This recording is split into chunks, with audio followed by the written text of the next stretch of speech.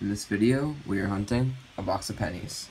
We'll be looking for any wheat cents from 1958 or earlier. We'll also be looking for any errors, varieties, proofs, foreigns, or any other cool finds.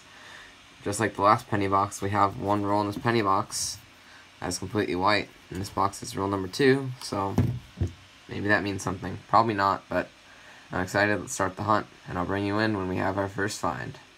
Roll 6, looks like we're going to have our first find because I see the edge of what looks like it's going to be a Canadian penny.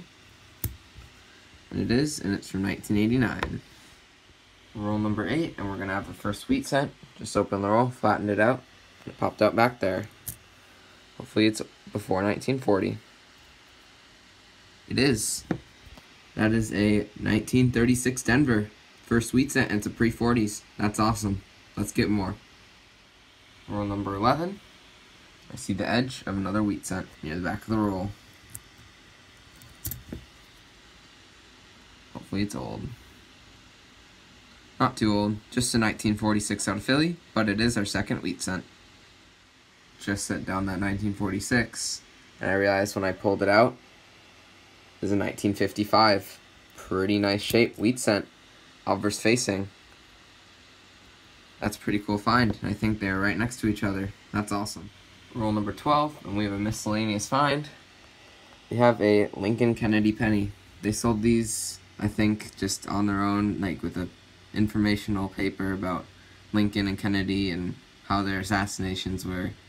It's pretty similar, so pretty cool find. I've only found, I think, 1 or 2 of these before, so that's pretty cool. Roll number 16, and we just uncovered an obverse facing wheat cent. It's just the last year, 1958 out of Denver, but still a cool find, and it's wheat cent number 4.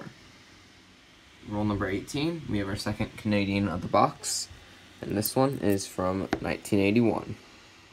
Roll number 22, and we just uncovered a young head Canadian.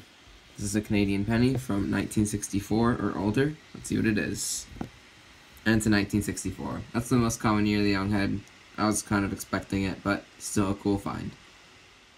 Roll number 26, and we're going to have wheat cent number 5. And it is a 1958 out of Philly. Roll 30, and we have our 4th Canadian out of the box, and this one is from 1994. Roll number 39, and we finally have another wheat cent. Another last year 1958 Denver, but we finally have 6 wheat cents. Roll 42, we're going to have our 7th wheat cent. It's obverse facing, and it's a 1954 out of Denver. Roll number 43, we're going to have another young head Canadian cent, and it's from 1963, 1 year older than the last one. Penny box has been hunted. Let's go over the finds. We had 12 estimates from the 60s and 70s, 5 1959s, and 16 2009s. Side finds, we had a 1960 Denver with a small die chip in the 9 of the date and the R of Liberty. Nothing too special, probably not gonna keep it set aside. Also, we did get that pretty cool 1973 Lincoln Kennedy penny.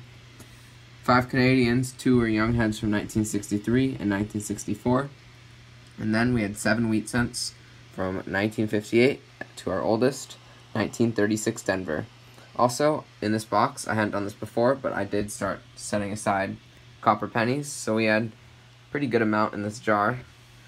And I'm probably going to start setting aside copper pennies from now on and see how different boxes compare to one another based on the amount of copper. Overall, that was a pretty good penny box.